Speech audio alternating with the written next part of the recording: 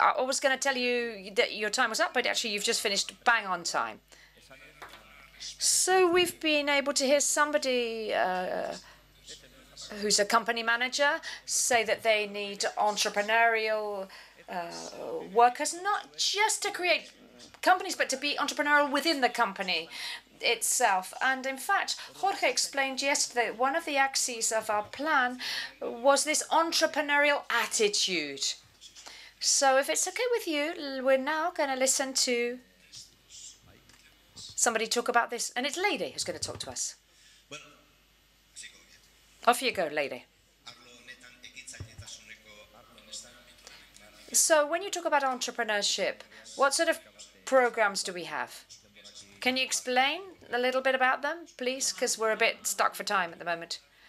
Okay, I'm going to try and be brief. In our field, we work with in 3 programs. Uratspat, ICAS, Empresa, and Ireki. Those are the names of the 3 programs. Uratspat is for VET students and former students. We provide them with support to set up a company, if that's what they want, in ICAS Empresa, in the project called ICAS Empresa. We help them to see what actually entrepreneurship means. And we do that by concentrating creating a company. And we finish with another program for all the VET teachers. And what's the aim of this? Well, for this entrepreneurial culture to be something that is present in the whole of our VET schools, so that an entrepreneurial attitude isn't just a challenge for some teachers, but a challenge for the whole of the school itself. So ICAS Empresa is trying to encourage an entrepreneurial spirit. Is it a subject? I mean, can you tell us a little bit more about that? I mean, our company set up through the Uratspat program. Well, yes. When we talk about entrepreneurship as a self-employment or company creation, we need to remember that actually creating companies is a complex and difficult program. And people who are entrepreneurs aren't just entrepreneurs professionally, they're personally entrepreneurs. So what Uratspat program does is try to provide those people with the best tools and resources to face this moment of entrepreneurship in optimum conditions so that they can be as successful as possible. So through the Uratspat program, what we try to do is to turn VET vocational training schools into company building hotbeds.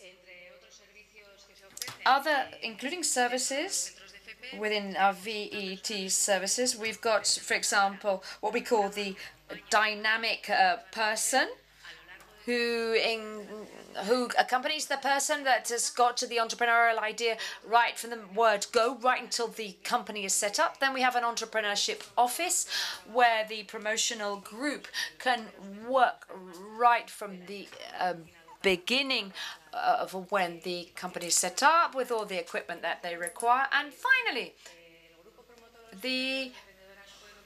a promotional group, which allows all entrepreneurs to use all our installations, all the machines that we've got to create prototypes, to trial their products, and even to be there at the beginning of the company. What kind of companies have been created? What are they like? Okay, within the Uratspat, if you look at the legal structure, we've got 57% of companies are one-man bands, 19% are PLCs, 15% are cooperative companies, the others are what are called other kinds of private limited companies. As for the number of jobs that have been created, each company creates on average 1.63 jobs. And 82% of the companies set up as service companies. Service companies related to the training that they've received, such as hotel and catering, electronic and electric maintenance, plumbing, etc. And the rest are industrial companies and agricultural companies. So you've got the figure you said of this person who's like the dynamic figure. I mean, how do you relate to the rest of the teachers? How many economic drivers or enablers are there? In these two programs, in the case of Uratspat and Ikas Empresa, I'm going to concentrate on Ikas Empresa now. We're talking here about like a pool of students that have the skill to set up a company. So we need to be clear that Ikas Empresa concentrates first on the schools, and then to help them in the future, they've got the program that's called Uratspat, which is after they finished school.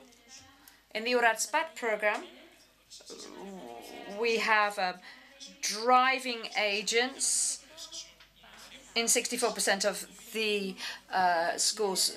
What are these driving agents? They're sort of like teachers that support people who want to set up a company.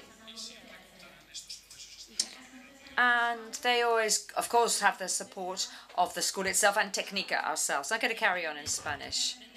So these entrepreneurs learn to be entrepreneurs by being entrepreneurs.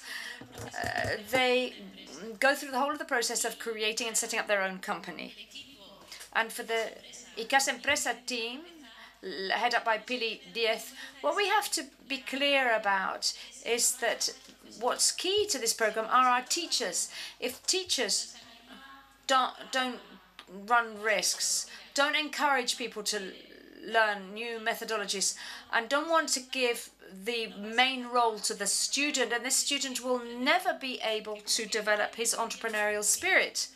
Because at the end of the day, we want our students to be entrepreneurs, either because they want to become self-employed or set up a company, or because they can become entrepreneurs on their jobs, in their jobs when they work for other people. We want entrepreneurial spirited students in our schools. That's why we have around 200 teachers at schools involved in the Ikas Empresa program. So welcome.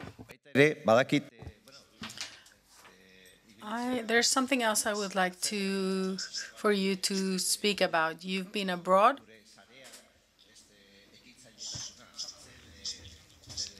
And you've explained what entrepreneurship is in our network. You've also written different articles for us, and you explained about Tknika in these articles. Could you tell us a bit about this to finish this part of this presentation?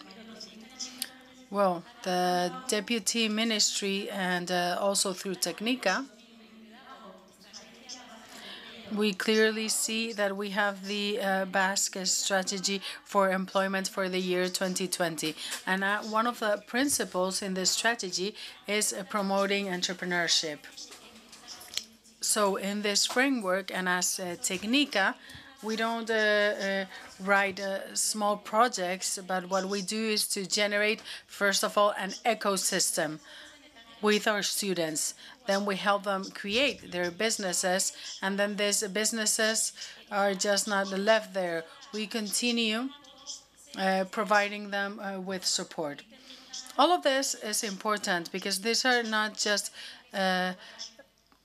actions that take place a couple of times through the process, but we go hand in hand with them through the process. Now we're also going to UNESCO and OECD to explain how this